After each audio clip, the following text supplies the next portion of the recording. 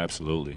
You can have teammates, but do you really have that friendship, that relationship, that brotherhood?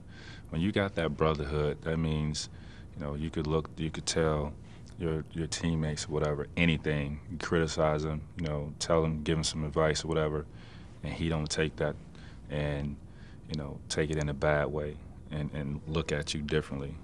You pick your teammates up when things are going bad. That's that brotherhood. Just having any old teammate, anybody can have them. You got some good ones, you got some bad ones. But I think in order to accomplish that ultimate goal, you got to have that brotherhood.